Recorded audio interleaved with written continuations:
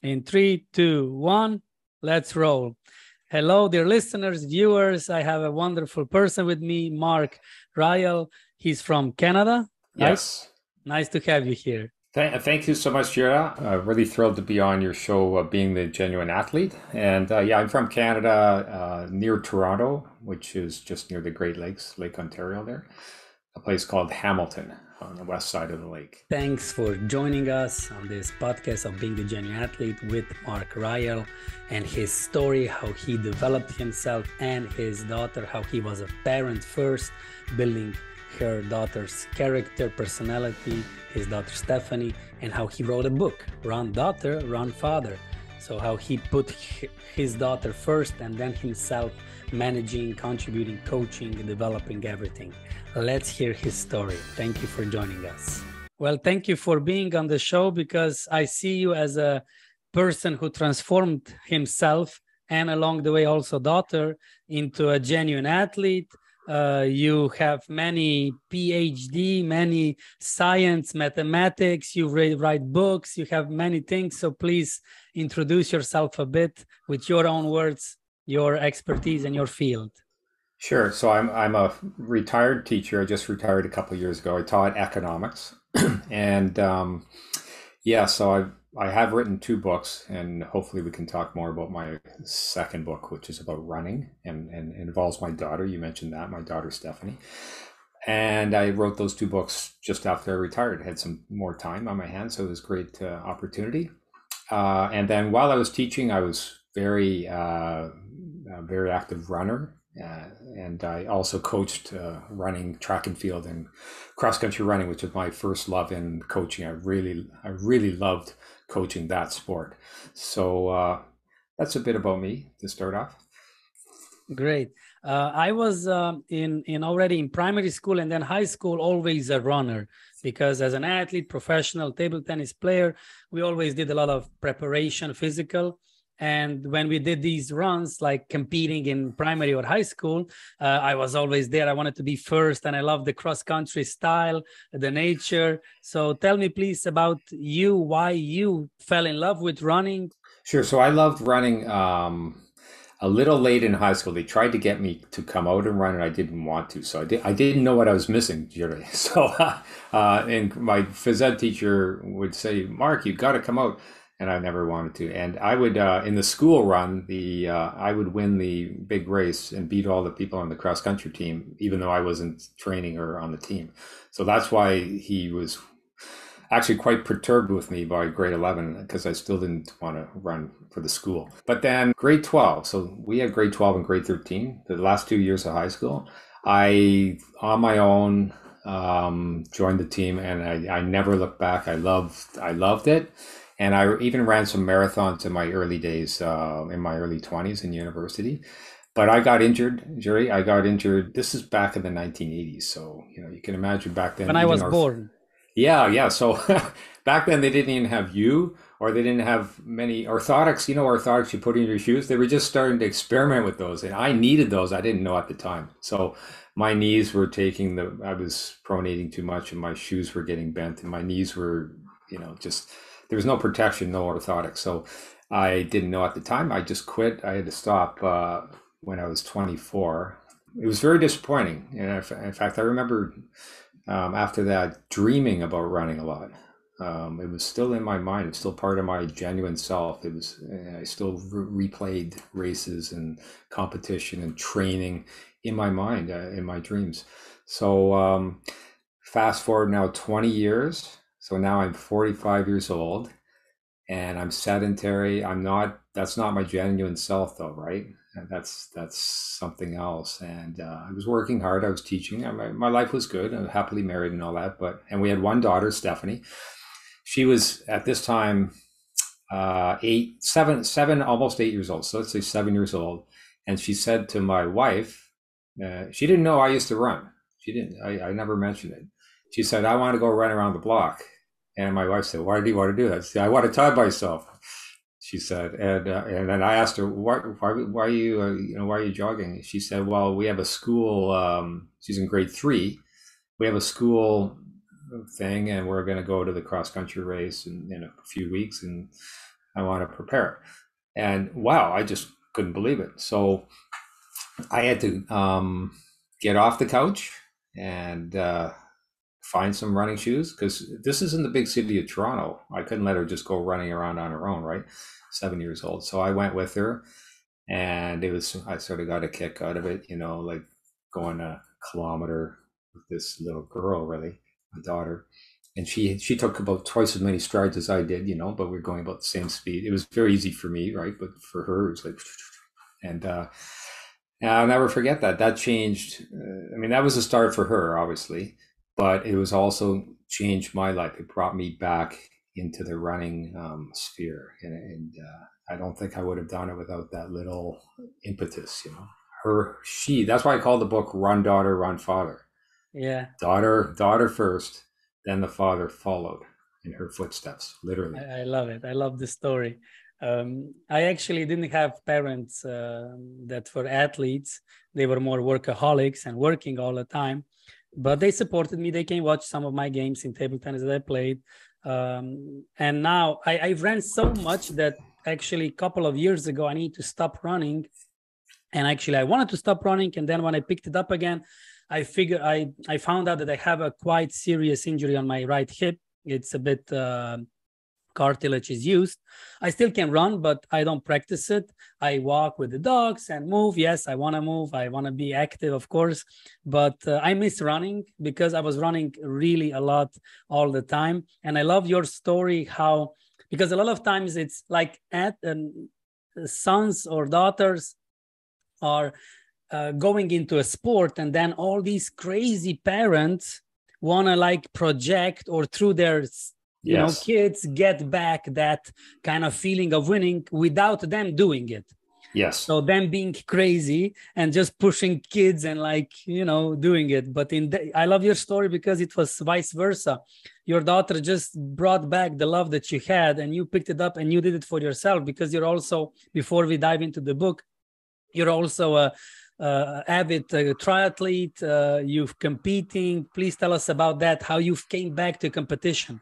Yeah, so now I am now 63, so now we're going forward another 18 years. In that 18 years, my daughter did a lot of very competitive running. She's still running right now. She's 20, just turned 25, so she's at a pretty high level.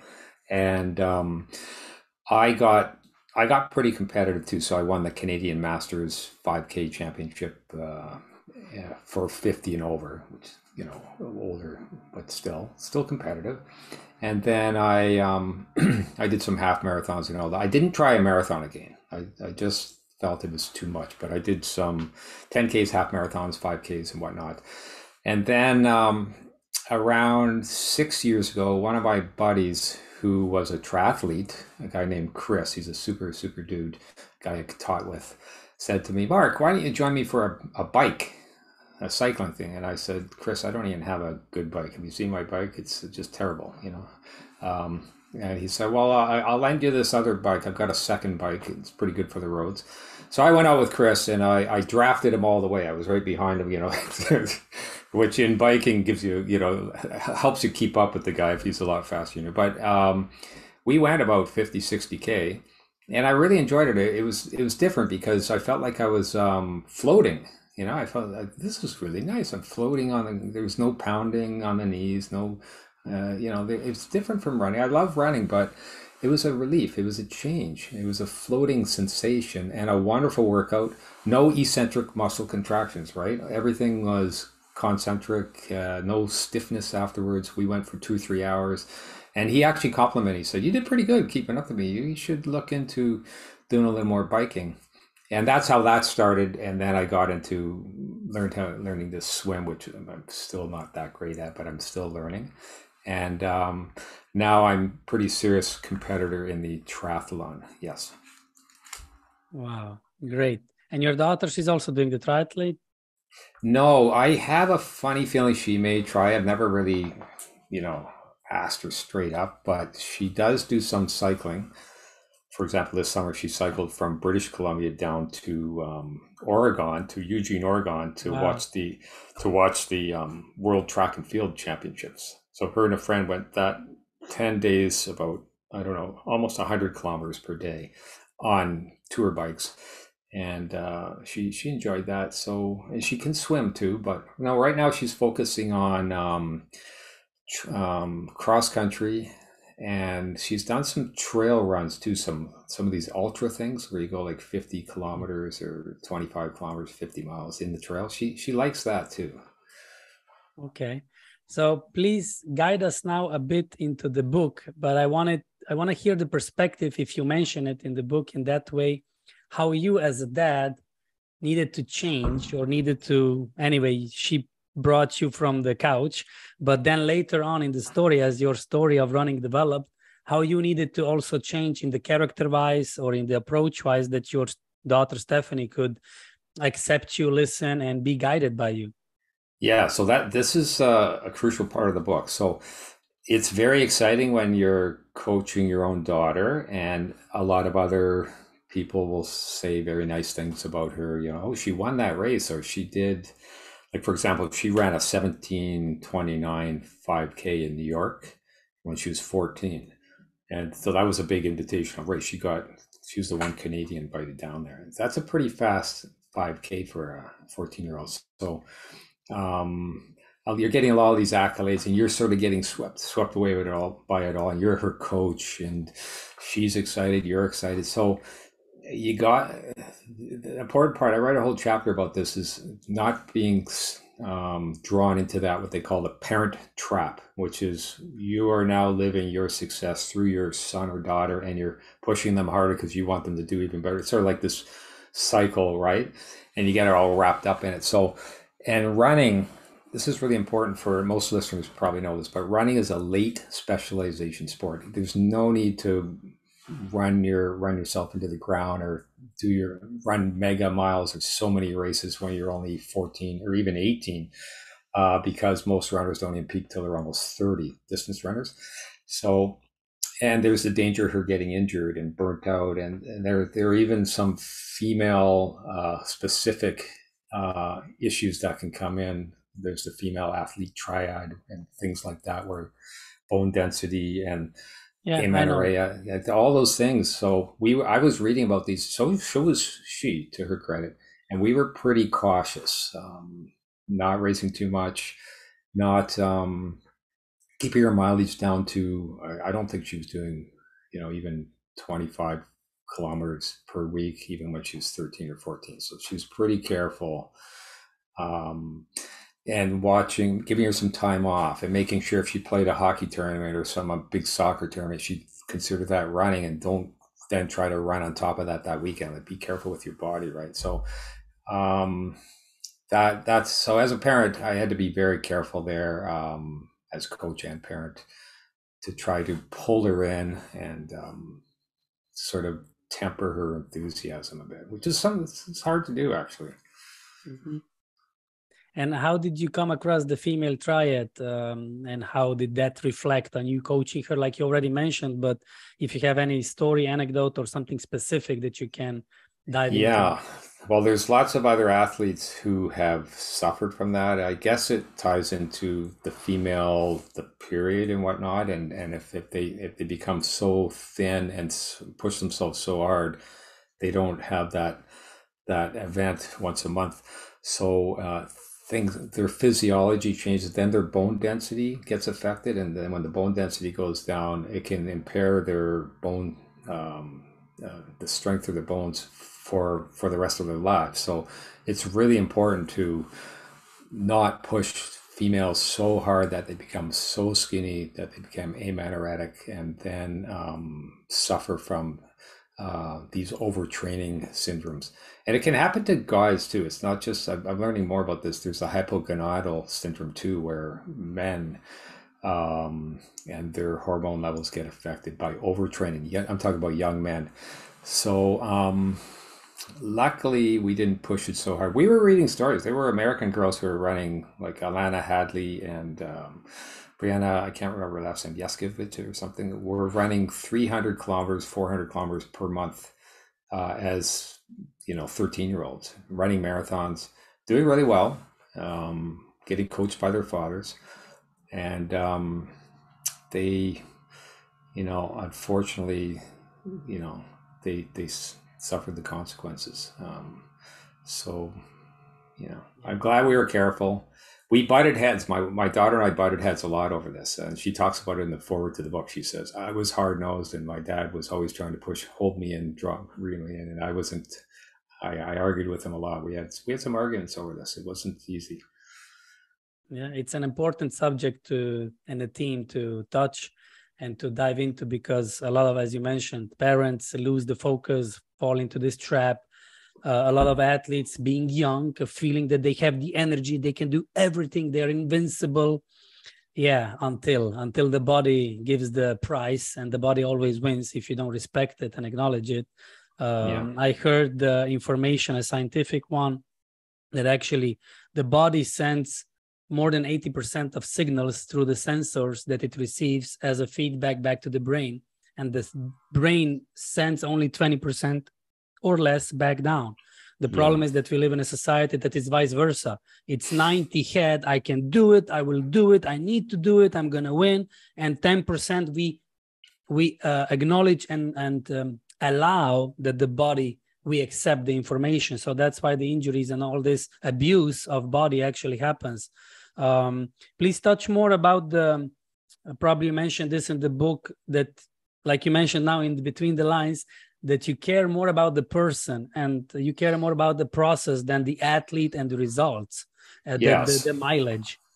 Yeah, exactly. So I actually have a chapter about that too, where I talk about training regimes and training or regimens, where maybe a famous coach or somebody has a method, then everybody follows that, and I caution against that because every person is unique, every human being is unique, every athlete is unique. They have different lifestyles, they have different physical and mental and sociological needs and talents. So there's no way that one regiment can fit everybody perfectly. So I really caution against being what I call it, being a slave to one philosophy or regimen, and to be very open-minded. I think one of the best spokespersons on that was, you probably remember Sebastian Coe, who was a great Olympic 1500 meter runner. Mm-hmm. His father, Peter Coe, coached him. And Peter Coe wrote a book called Winning Running. It's an excellent book, actually. And Peter learned a lot about running. He wasn't officially a coach, but he learned as his son grew up and as he coached his son. And in Winning Running, he says, the best training regimen is the one that's holistic. It's holistic. In other words, it takes into account the entire person and what they need. And I really like that, the way he said that. Have you, how much have you done the mental preparation with mental your is very important. There's lots of, I could give you a short-term example and then more of a longer thing. Short-term, before a race, we were always important. It was always important for her and I to find a place, not maybe near the starting line, like 15 minutes before, somewhere off to the side, maybe 400 or 500 meters away, where you can relax, do a few strides, stay warm, and just not get too carried away and all. And then maybe just a minute or two before you would go to the starting line and take your position. So that mental stuff we always worked on. Also in a race, try to relax. One of the best runners in the United States, Desiree Linden, she won the Boston Marathon. She said, and I love her quote too. She said, when you're running a race, you've got to relax and let the run come out of you. Just relax and let the run come out. You can't force. So I think she actually said, you can't force fast running. You've got to relax and let the run come out of you. So we worked on that too. Even in training, I tried to get my daughter to relax, try to smile a bit almost as you're coming in near the end of an interval. Even though you're suffering and you're pushing and you're breathing hard, try to see if you can smile a bit. It's really, just learn to relax. And but long term, another good example is my daughter, like a lot of actually like more females, I would say. She progressed when she was young, 14, 15-year-old, and then she dropped off. This happens in running. Males tend to have more of a linear progression. Females, when they reach puberty, hormonal change and body shape changes, they tend to, some of them will drop off. And then it may take a few years before they start coming up again. And that exact thing happened to Stephanie. And it was very frustrating because when she was 20 years old, she couldn't run as fast as when she was 15. She just couldn't hit the times, even though she was training more. She was actually training a little more, and uninjured, never injured in any time. Only now, when she was 23, 24, did she start breaking the record she got when she was 14, 15. So she was, for 7 years, mentally, it was so difficult, and for her ego and for herself, and for like, why, just, that's very hard to accept. But she just stuck with it. She grinded it out, kept running. She always liked running. She liked training. And then just the last 2 years, finally, she's being rewarded with some personal bests again in the 1500 meter and the 5K. And so we'll see what happens now. But that's tough mentally that's not just a plateau for 1 year. That's a 6 or 7 year plateau. Yeah, that's why it's important to have a strong foundation mentally, emotionally, and that you love running or whatever activity you're doing, because then you get through when you have this vision. And I love it when you mentioned the Desiree quote and how she said, let the run flow through you or come out of you. I'm doing, in the last couple of years, I'm working a lot because of my own disability, in a way, my hip condition. I needed to find something that would help me gain back and come out of chronic pain, because it was chronic. And I found a method, AEQ, it's Aequitas in short. It's called the equilibrium, in a way, so that you balance. And it actually uses the clinical somatics, if you're familiar with, and there's no stretching. It's only prolongation. It's relaxation. Okay. So if I want to stretch a muscle, I need to use force, but I can just relax it. And when I relax it, it's not, there are benefits, of course, for stretching. It depends on what level and how you're doing it. But prolongation is that you understand the physics, the mathematics and everything, the gravity, the forces. So if I want to, relax my front body, I just need to relax it. I don't need to use a lot of strength and force on my back. I can use double less if I relax my front. But if my front is subconsciously, tense, then I need to use the double force on my back to create a movement. And it's the same with running. You hit a wall, you hit a mental, emotional, physical wall that you can forcefully break through and pay a big price, as some do already pay. That's sad news for them as kids already, juniors. Or if you learn how to relax and let the run come out of you and through you. Please elaborate maybe on this and add the regeneration after the games, after the running, after these runs. How do you and Stephanie regenerate? Yeah, so the regeneration is interesting. Sometimes it's just do something completely different, so you can actually do it with the running too. So I know it sounds strange, but how can you get away from running through running? Just run in so many different ways, fun ways. Try different things. So we tried some very creative workouts where it's almost like a different sport, but you're still getting that physiological benefit. So, for example, I remember there was one, we were in Prince Edward Island on the east coast of Canada on vacation, and my daughter put on these Crocs, like these shoes that you can walk in the water with rocks, and Crocs on the rocks, I guess. So she put those on. She was on the beach. I think she was about 12 years old. She ran into the water, kept going until her head was under the water. There was some stone under there she touched. Then she turned around, came back up, slowly emerging from the water, pumping with her legs and her arms, and then came to where my wife and I were standing, and then ran along the beach where the waves were washing up to this wooden stump that was maybe 300 yards away, touched that, and then came back to where we were, and then rested for maybe a minute, and then did the same thing again, back into the water. So we called the workout the Crocs on the rocks. But anyway, so and for her, actually, another way to regenerate was when she was, that's more of a short-term thing. A long-term thing, when she was plateauing for that lengthy period, she started experimenting with trail runs, ultra trail runs, and that was really good for her, because when you do a 50K trail run with all these elevation changes and the trails in the forest and all that, your time really doesn't mean anything. There's no standard time. You're not, okay, how come I didn't get 4:32 for 1,500 meters or 17:10 for five? No, you can throw all that stuff out the window. It's just you and the forest, and you're trying to do your best 50 kilometers, and so you could be out there for 5 hours or whatever, or more.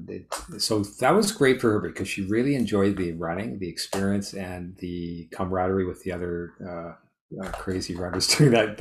Yeah. She did one that was called the bad thing, and it really was quite the.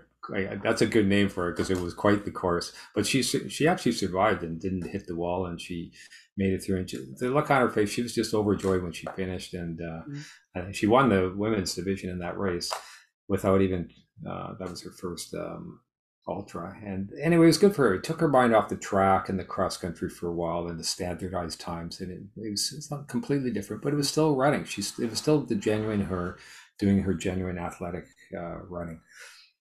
Yeah, you begin to enjoy when you become more limitless, or you expand the limits at least. This is how I play table tennis as well, because we played first until 21, and then the rules changed until 11 to reach the set, to win the set. And I said, you're playing against 100. It doesn't matter if you reach 9 points, 11 points, 15 points. You just play. Because if I had that end point in my mind, I was so stressed, I lost. When I said just play. A lot of Yeah, times an opponent came to me, gave me the hand because they lost, and I was like, we're still playing. And he's like, no, check the result. You won. I'm like, yeah, oh, okay. So in that way, it's good that you mentioned this. It's an interesting regeneration style.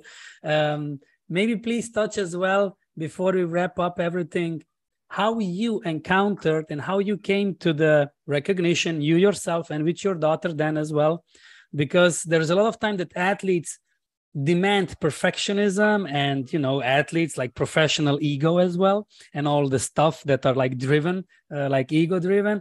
You demand from yourself these results, but actually you're not doing the regeneration, no meditation, no massage, or little physio, nutrition, forget about it, psychology, like it's like so low, but you demand this result.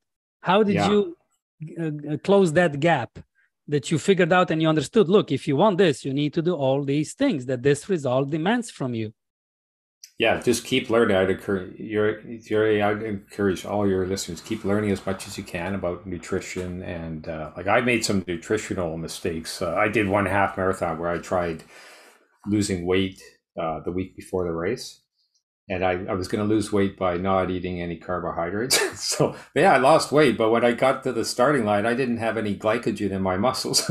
So I was wondering why about halfway through the race, I was going at a really nice pace, that me light and light footed and all that. But about halfway through the race, like I'm running out of energy. What happened? This shouldn't happen in a half marathon.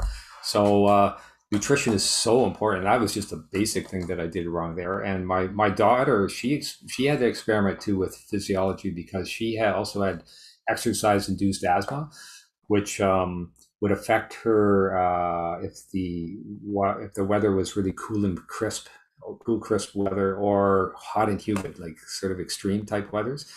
And so she had to learn to be very careful. She took her medical puffers and all of it. That didn't necessarily protect her. And there was one big race we went down to Pennsylvania. We got an invitation down to the big Penn relays in Philadelphia, and she blew up in that race. And actually it was a normal day. It wasn't. I was surprised, because it was a perfect day. It wasn't cool and wasn't too hot.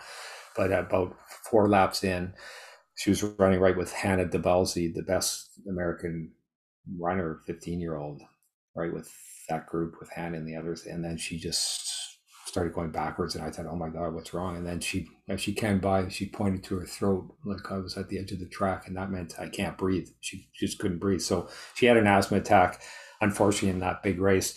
So as it turned out, there was a lot of wind that day, and the pollen from the forest near Philadelphia was just whipping into the city. So that's why there was a lot of pollen in the air. And that was a long drive back for us because you get so pumped up for that, and you're so happy to see her, going toe to toe with some of the best. And she's trained and everything. And 1 kilometer in, her breathing ties up. She can't breathe. Of course, you can't run if you can't breathe, right? So the long drive back, and that's where I had to stop being a coach and just be a father. And we told silly jokes, we sang songs, we did whatever we could to take our minds off that race, right? We just distracted ourselves and tried to make it a positive ride back. And so that's not diet necessarily, but that's one of those things. There's one of those other things that all athletes have to watch out for. There's medical things, there's diet, there's all the psychology we've talked about, experience, and then of course just the basic training, which is so important too. And part of my book is I'm celebrating the sharedness that I had with my daughter, which is a wonderful father-daughter thing. I love that, and I'd love to share that with the world. But we're really trying to share a lot of the things we learned. Like I got that story about what I did wrong with carbohydrates before that half marathon. I've got that right in there. Here's a stupid thing I did. Watch out.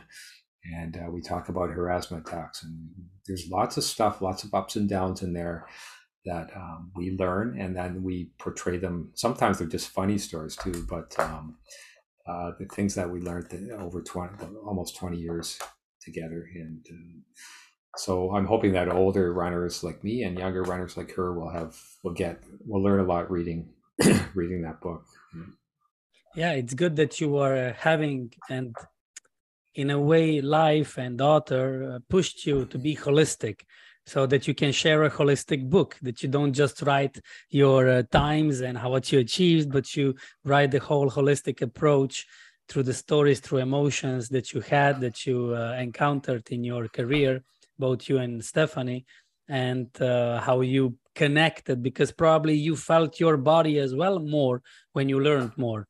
You were more in tune with yourself, like Stephanie probably also is more in tune. I presume you also barefoot sometimes, run barefoot or something, because it's there's a lot of discussion about barefoot running. We have done a fair amount of that, or minimalist running, like maybe with the vibrant 5 figures on and things like that, or low heel shoes. I'm not necessarily against that at all. I think for some people it can be great, and depending on the terrain and all that, right? I wouldn't do it on a rocky of course, trail run, but Steph ran a couple cross country races with 5 fingers on, and because they were flat grassy courses, and they were great, and they're nice and light and natural and all that. So it's fun, the things you learn. And I have a big discussion about minimalist shoes in there and barefoot running. Awesome. To wrap it up, Mark, can you explain and expand in your way, what do you see yourself, your daughter Stephanie, and any other genuine athlete? What does it mean to you to be genuine? Well, yeah, genuine means it is the true you. And a lot of us go through the phases in our lives where we're sort of pushed, for whatever reason, into a little bit away from ourselves. And you sort of have a gut feeling when that might be. It could be in your career, in your business, in relationships, or in the sport. So for me, it was the sport. I was doing a little bit of sedentary, maybe a bit of golfing, but nothing, So for me, I had gotten away from my genuine self, and I think it's really important for people to, and you'll know it when you're there. You'll actually know it when you're there. For you, it was table tennis and whatnot. For me, it was running. For other people, you have to be patient. You maybe have to wait a while. Maybe like me, you'll have to rediscover that thing, do a re-debut, into it, to let it take hold of you again. And other people will not know yet, but if they're just patient and keep learning, they'll find something, whether it's in their career or in their athletic pursuits, or it could be an artistic pursuit too, right? And They'll know when they've hit it. It'll just resonate. It'll resonate. What's the word? It's sympathetic vibration right within you. It'll feel right, and it'll be the real you, genuine self expressing yourself, whatever it is. Yeah, the joy. Thank you very much, Mark and Stephanie, for running, and for your book. Thank you so much for hosting me, Gary. Thanks. Thank you for tuning in. Follow me on Being the Genuine Athlete Instagram and Facebook page. Share, like, and comment, and be genuine all the way.